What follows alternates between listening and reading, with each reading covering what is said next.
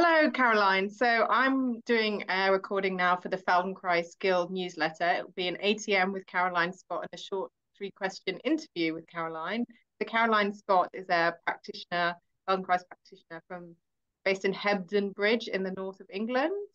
Welcome, Caroline. What brought you to Feldenkrais? Hi, well, dance really. So I trained in dance, and after my dance training, I used to go to what were then called released-based classes, which were a bit different to my formal dance training. And I went to one particular class, which I later found out was beginning with Feldenkrais awareness through movement. So we'd lie on the floor and do what I found these really weird movements. I was lying down with my eyes closed, being asked all these questions, which felt really unusual for me, because in my dance training it was about being upright, copying the teacher, looking in the mirror and getting it right, whereas in these classes I was asked all these strange questions, and I have to say I found it quite perturbing. But once I'd let go of that, I found it really interesting.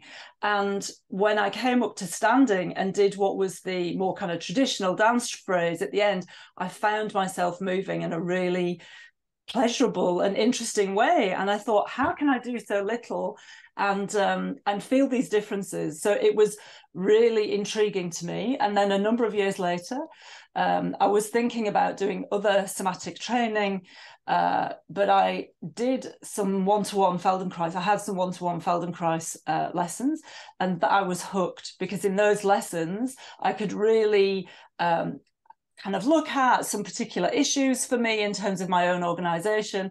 And this was the moment where I thought, this is what I'm interested in. This is what I'd like to explore further. So it was that, really. Brilliant, dance through dance. What's your favorite thing about the Feldenkrais method? Oh my goodness, slowing down. I think I'm kind of quite a busy go person, and the method continues to help me to slow down, to do a bit less, and that sense of grounding. And I have to say that's very much a work in progress, but yeah, I think this is the important thing, but also this sense of continued curiosity. And I'm finding that I'm dancing more these days, and it really is so wonderful in my dancing and improvising to use these kind of tools that we have in the method, these principles, because it's never ending. So playfulness, I think the playfulness for me is really keeping me going, and curiosity. Wonderful, thank you. And can you give an example of a person you have worked with whose life has been transformed by the method? Gosh, that feels big. And I'm kind of often interested in small incremental changes for people, but I think the work I really enjoy is working with children that I've worked with in the past. And there are a number of children for whom I've worked with who've had different neurological difficulties or brain injury at birth. And what I've really appreciated is, the parents come and say, they're kind of stuck, they're not able to move for themselves. And we're not sure, we're feeling like they're kind of not doing what they should be doing. And we have some lessons, and that sense of them finding their own potential. And I'll have an email saying, I left so-and-so in the middle of the room and I went to go and do the dishes, and I came back and she'd moved, which is a double bind, isn't it? It's like wonderful. And yet, now we have a whole new set of things to explore in a way. So I really enjoy that. But also I love working with adults also. And there's a woman I've worked with recently who had hip surgery, and she came because of the pain and the discomfort, and kind of bringing the surgery into her, kind of the surgery and what it is offered her in terms of renewing her sense of self. And that's been a really wonderful exploration. And one of the things she said, so she comes about her hip, but actually it's her whole self that she gets interested in. And she said, I know that this stuff is making a difference, because when I get in the car, I'm having to change the mirrors on the car when I drive back home. So I think, it's good for people to have kind of tangible, things that they can tangibly feel the difference. So yeah, they're just a couple, but there are lots of different ways that the work can help people, I think. That's amazing, just to change that family's life, right? Who was stressed and worried about their child. I mean, That's it, big. So can you show me the ATM that you'd like to demonstrate today? Or well, I mean, we're going to Okay. listen to the best to listen to it, but anyway. Okay, so get yourself comfortable. You can do this lesson sitting in a chair. You could do it on the floor. You could even do it lying on your back. So I'll let you kind of figure out right now what's best for you. And just take a moment, just in sitting, just to feel, or wherever you are, just to tune in with yourself for a moment. Listen to your breathing. And begin to take one of your hands towards your head. It doesn't matter which one. So just take one hand. We do this, don't we, to wash our hair or to, just to, we have to put cream on our face in the morning. So just do that on one side. Feel, how is that movement? What do you notice as you do that? Do you hold your breath?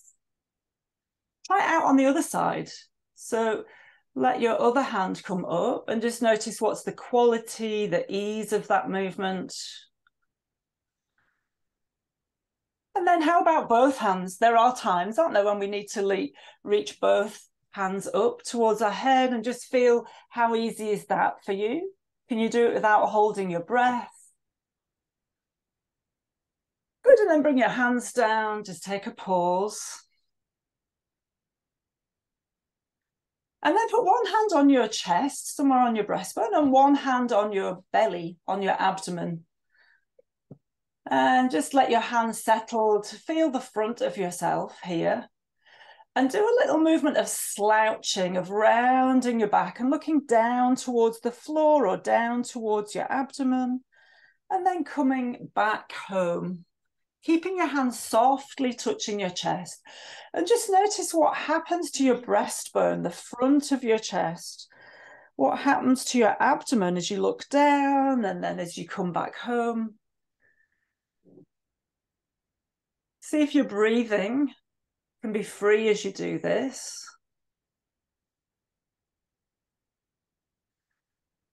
And notice what happens as you look down, as you round your back. Just feel that sense of your chest softening.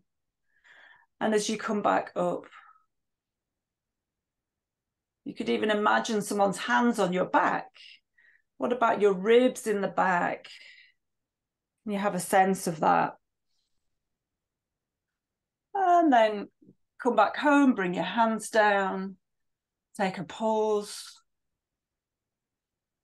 So these places in our chest, we don't often think of them in terms of the functioning of our hands and arms, but I just wonder, from this soft touch, what do you sense now of your breathing, of the feeling of the shape of yourself here, your ribs winging round from your breastbone in the front to your spine in the back.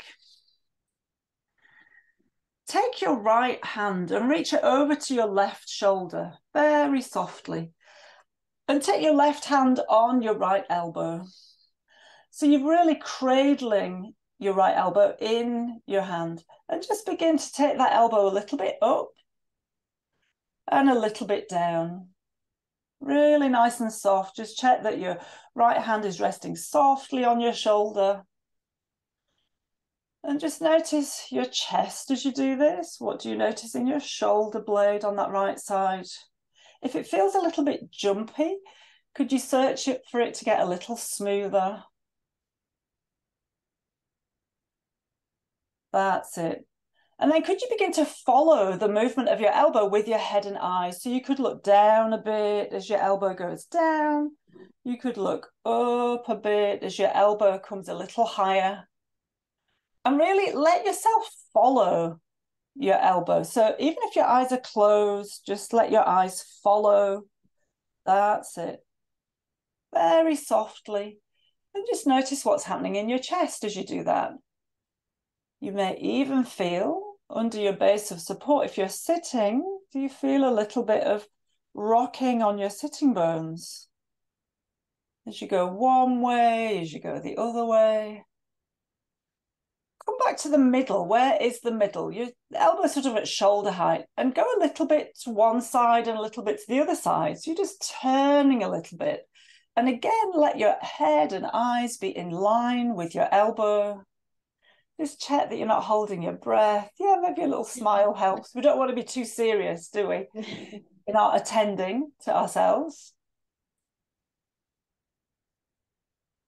Good, come back. Oh, slowly, slowly bring that arm down. Let it come down gently and take a rest. Yeah, just notice as you rest, what do you sense of your right arm and your shoulder? Maybe even it's more relaxed. Aha, you feel it dropping a bit. Yeah. Just notice into your neck and jaw. Good. Softly bring your other hand. So bring your left hand across your chest, put it on your right shoulder, just very softly, taking a hold of that left elbow with your right hand, and begin that exploration again of taking your elbow a little bit up and down. And it's probably going to be different on this side, so be prepared for that. How can you be gentle with yourself? That's it. Just notice the direction that your elbow wants to move through space. And are there any little glitches? Is it jumpy or juddery? So you're just looking always to iron out any of that. Just find the smoothness. And then spread your attention so you can notice not only your arm and your shoulder, but what's happening in your chest. Let your head and eyes now follow your elbow. So as you include your elbow, include your head and eyes following your elbow, what's different for you?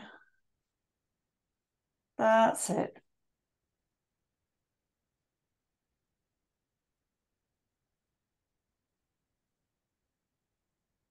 And then come back home, where is kind of the middle, more or less, of this range, and take your elbow a little bit to one side and the other. So you'll begin a little motion of turning. So everything's kind of moving as a piece, isn't it? Your head follows your elbow.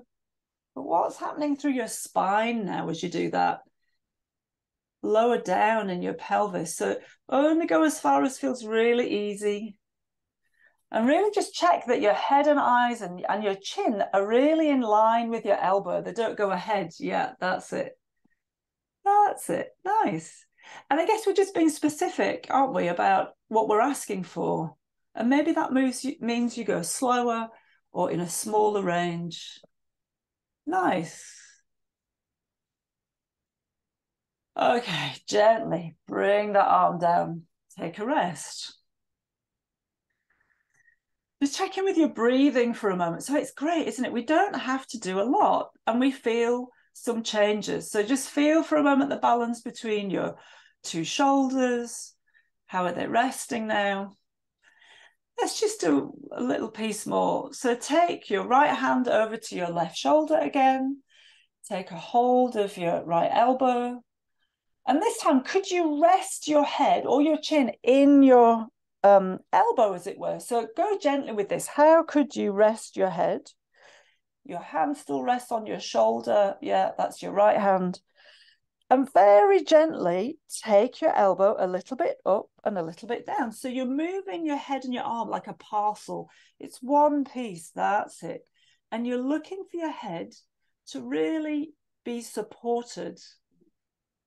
Yeah, so you might have to play with that. How can you do the movement? So your left hand is gently nudging your right elbow a little bit towards the ceiling, a little bit towards the floor, and your head's getting a ride. That's it. Feel your breathing and what happens in your chest now.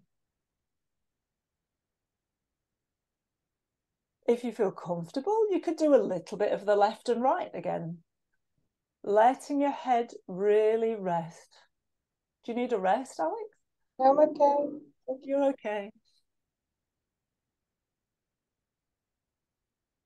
Okay, softly, softly bring your head back up. Bring your arm down. Take a pause. And just notice the space across the front of your chest now.